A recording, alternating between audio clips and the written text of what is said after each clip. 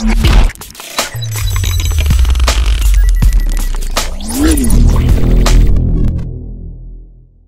guys, welcome to Being Engineers. In this video I will tell you how to make your own PCB, that is our Arduino Uno, and the previous video in part 1 of this series I have told you how to make your own Arduino Uno in a breadboard. So this is the second part, and in this video we will be making the actual PCB. So first of all I will be making the layout in a strip board. So for this I will be using a software called Fritzing. Later on I will be following this PCB layout to make the actual thing in a Veroboard, and that will be accurate and no mistakes will be done because I have already have the layout that I will be making here.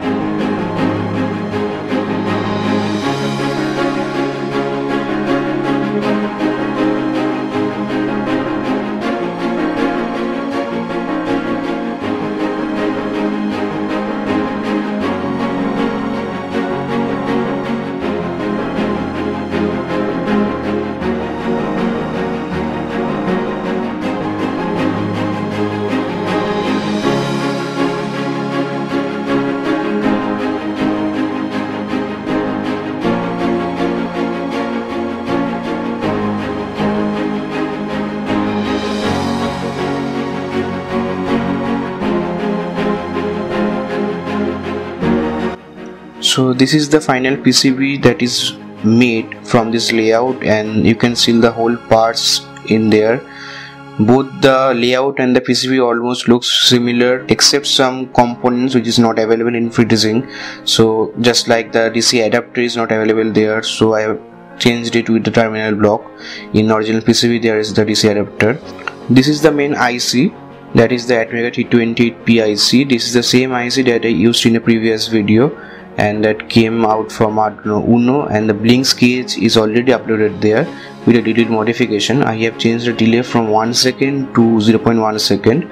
This is the LED that is connected to pin 13 just like in Arduino Uno, and it is connected with a 100 ohm resistor that will be a current limiting resistor in this case, and this green wire is connected to pin 13. Now you can see the GPIO pins there. All there are GPIO pins. There are 5 here, and down there are 4 GPIO pins. Up there are 6 analog pins, and you can see I have connected both the male and female headers in parallel, because most of the time when we'll be using jumpers we face problem with the male and female pins. So if both the male and female headers are present in the Veroboard, it's make the life easier. Now this is a DC adapter for powering. You can connect a battery with a DC adapter, or you can connect a 12 volt DC adapter, anything, and it will be going to this voltage regulator IC. So this regulator IC is 7805 voltage regulator IC, that is there in the layout also, and there are 2 capacitors connected in the in path and the out path to suppress the AC component present in the adapter output. And the 7805 voltage regulator will convert the input voltage to 5 volt output, but keep in mind that the input voltage should be greater than 6.5 volt, otherwise the output voltage will not be 5 volt anymore. In the upper part of this voltage regulator you can see the power rails. At first in the left there are the power rails for V-in, that means whenever you connect a DC adapter in the DC female jack, the same voltage you can get that from there. And the next 4 pins are the ground pins, and at the extreme right the pins are for 5 volt. Whenever I need 2 or 3 5 volts, I need to pick out the 5 volt from the Arduino, again come put it in a breadboard, again sort those things, and it gets very messy. So if you have this kind of connectors in your Veroboard, that helps, and these whole things will look more clean and clear.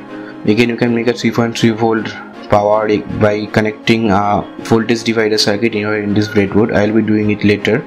These 2 wires in red and black are the powers of this IC. The upper 2 wires are for the analog VCC and ground, and the lower 2 are for the actual pin number 7 and 8, that is the original VCC and ground of this IC. This is the reset button, a simple push button that is connected to pin 1, and pin 1 is again connected to a 10k resistor to 5 volt, that will be a pull-up resistor, and the other side of the push button is connected to ground. In normal case, the pin 1 will be connected to 5 volt, but when you press the push button it will be low and the IC will be reset. This 3mm red LED is a power LED, and you can see if the board is on or off by this LED, and this LED is also connected with the current limiting resistor of 100 ohm. You can see the crystal oscillator is connected to pin 9 and 10, that is a 16 MHz crystal oscillator. You can also see that in the layout also. This crystal oscillator is connected to pin 9 and 10, and these capacitors are of 22 picofarad ceramic capacitors that is connected from pin 9 and 10 both to ground. This ceramic capacitor of 100 nanofarad also used to suppress the AC component present in the DC voltage. It is a very safety precaution, nothing else. You can skip this part also. In the top right corner of the board you can see 6 pins. So these are the 6 pins that is required for the ISP device to communicate with this IC. These pins will be required to program the IC on this board itself by using a USB ASP device or a different Arduino. I will show how to program this IC in this board itself without removing the IC in the next video, that is a part 3 of this series. From the bottom side you can see the PCB is looking like this, and there are a lot of soldering work. It took me 2 to 3 hours of soldering to complete this PCB, and in the first try it was running successfully. There was no short and no troubleshooting was required. So now, why we need this PCB? We have Arduino Uno, you can buy it. We need this PCB because Arduino Uno will be costing around 800 to 1000 rupees or $10 to $15 in US. So but this IC, this PCB will cost you around $3 maximum, $3 to $4. This IC will cost around $2, and the whole components, other components will be costing $2 itself. So you can get this full PCB ready in $4 or in 150 or 200 Indian rupees.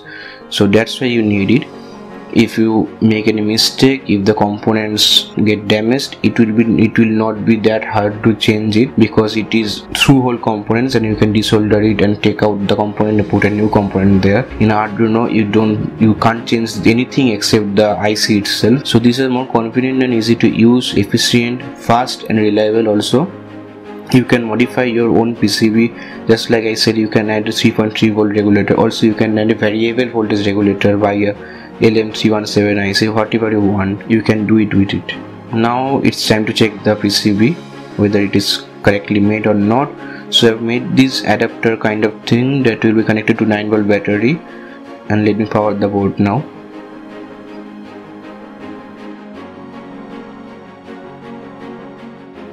Now you can see the power LED is on, and the pin 13 LED is blinking really fast. That is the 100 millisecond on time and 100 millisecond of off time, just like I have programmed previously. You can compare both the breadboard version and the PCB version side by side. I've used the same IC and the same crystal oscillator, so the timing will be completely same for this PCB and the breadboard version. Thanks for watching this video. In next video I'll be telling how to program this IC on this board itself with the USB ASP converter or a different Arduino Uno.